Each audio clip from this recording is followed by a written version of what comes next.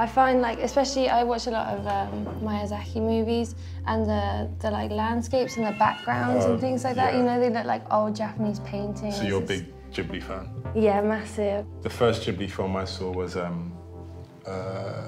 Laputa, Castle in the Sky. Yeah. So what's your favourite? I think it's really hard to like have a favourite.